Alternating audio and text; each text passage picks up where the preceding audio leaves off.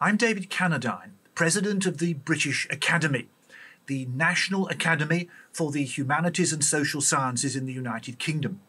And I want in the next few minutes to explore one of the most remarkable episodes in the British Academy's history.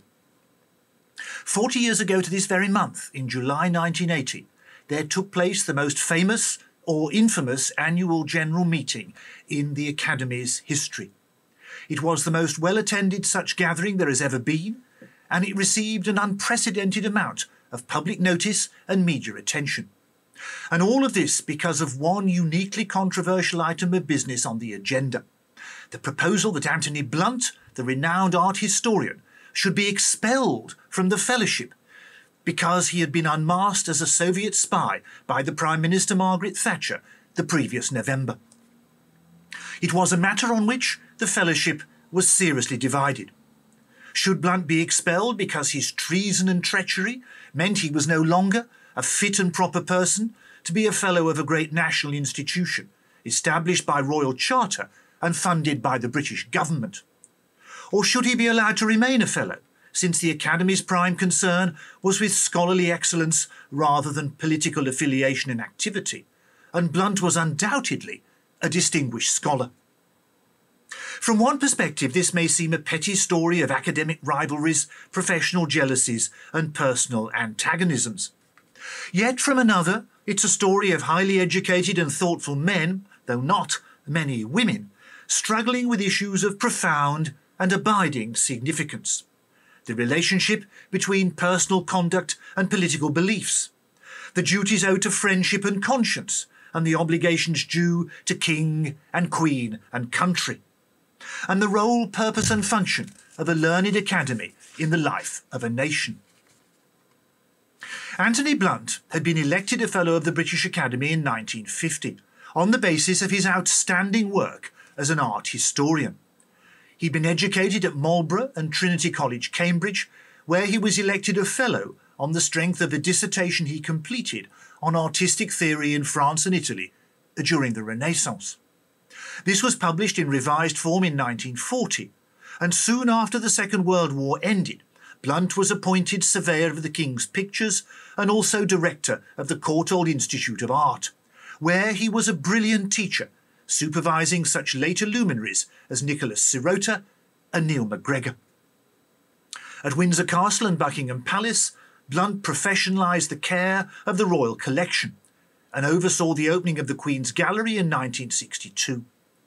While at the Courtauld, he did more than anyone to establish art history as a serious academic discipline in Britain's post-war universities.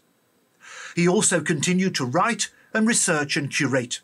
He produced a masterly survey of art and architecture in early modern France, staged a brilliant exhibition on Poussin at the Louvre in 1960, and 7 years later he published his path-breaking book on the same artist. In every sense, this was a high-flying academic career. Blunt sat on virtually every influential national art committee and lectured widely in Europe and America. He was made a member of the French Legion of Honour for his work on Poussin, and Queen Elizabeth II dubbed him a Knight Commander of the Royal Victorian Order, which was in her personal gift. He was awarded a string of honorary degrees, elected to an honorary fellowship at Trinity College, Cambridge, and was even spoken of as a potential president of the British Academy itself. So when he retired from his surveyorship of the Queen's Pictures in 1972, and from the Courtauld 2 years later, he did so full of years and full of honours as well. But this was far from being the whole of the story, for since his undergraduate days in the 1930s, Blunt had been living a double life. As a gay man, he learned the arts of concealment, since homosexual acts at that time were illegal, and his election to the Apostles, Cambridge University's secret and most exclusive society, may have increased his liking for dissimulation. Under the influence of his wayward friend Guy Burgess, Blunt embraced communism in the belief that it was the only way of fighting fascism. And on the outbreak of the Second World War in 1939, he was recruited to MI5. But he was also working for the Russians. And by the time the war ended, Blunt had passed nearly 2,000 confidential documents to his Soviet spy masters. Once victory was won, Blunt left the Secret Service and returned to what soon became his glittering career as an art historian. But in 1951, he tipped off his friends Guy Burgess and Donald Maclean that they would soon be outed as spies, thereby abetting their sensational defection to Russia.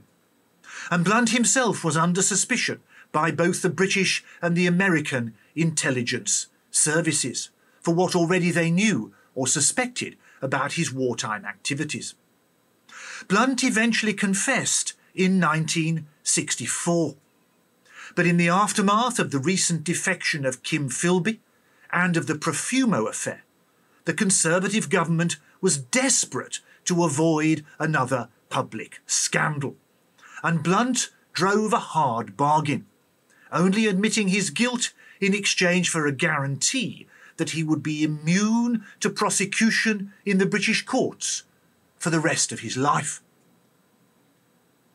But by the late 1970s, that hush-hush deal was no longer as secret as it once had been. Some of Blunt's students at the Courtauld had long suspected that he was living a double life, and his spying activities were certainly known at the Royal Court, in Westminster and Whitehall, and among many academics.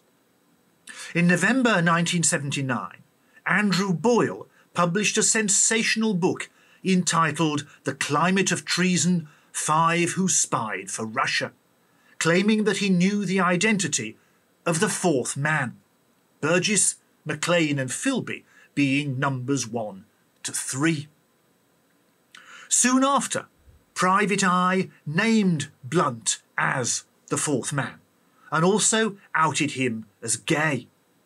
Thereupon, Margaret Thatcher formally unmasked Blunt as a spy on the floor of the House of Commons, and he was immediately stripped of his royal knighthood. Here was a story which even John le Carré couldn't have made up, for Blunt was well educated and well connected, equally at ease in the groves of academe, the corridors of power and the palaces of royalty, and he had been the beneficiary of a secret immunity deal which had all the marks of an establishment cover-up. And in addition to having been exceptionally well treated by the country he had betrayed, Blunt was also gay, and while same-sex sex was no longer by then illegal, it was still regarded by many as being deviant, abnormal and perverted behaviour. It was in this febrile atmosphere that Sir Kenneth Dover, the distinguished Hellenist who was then also president of the British Academy, received a letter from the eminent Cambridge historian J.H. Plum, another fellow of the Academy, insisting that steps be taken to expel Blunt from the fellowship. The matter was discussed at meetings of the Academy's Council in the early months of 1980, before being taken to the annual general meeting in July, since under the Academy's statutes it was only the AGM which had the power to expel fellows, something which it had never done before. The AGM declined to expel Blunt, as a result of which some fellows resigned because they thought he should have been thrown out. Several more fellows, urged on by J.H. Plum, notified Dover that unless Blunt resigned by the end of the year, they too would quit, and they made their opposition public, writing and talking to the newspapers. Eventually, in August 1980, Blunt did resign, prompting several of his friends in the Academy to do the same, this time in protest that he had gone when they thought he should have stayed. There were more articles in the newspapers and highbrow journals, and Kenneth Dover relinquished the presidency of the Academy 12 months before his term would customarily have ended. There's much more to be said both about Blunt's life in general and about the affair which convulsed the British Academy for most of 1980, and not just in fact, but in fiction too. There's a brilliant biography of Blunt by Miranda Carter, and Alan Bennett wrote a bravura piece entitled A Question of Attribution, portraying an imaginary encounter between Blunt and Queen Elizabeth II, discussing issues of fakes and cover-ups, ostensibly about art, but really about spying. Dare I also mention that the British Academy has just published many of its own documents concerning the Blunt affair, topped and tailed with an introduction and a conclusion written by me. In homage to Alan Bennett, the book is called A Question of Retribution, but I leave it to readers to decide on just what the answer to that question might be, and I do hope that you will be one of them. Thank you so much.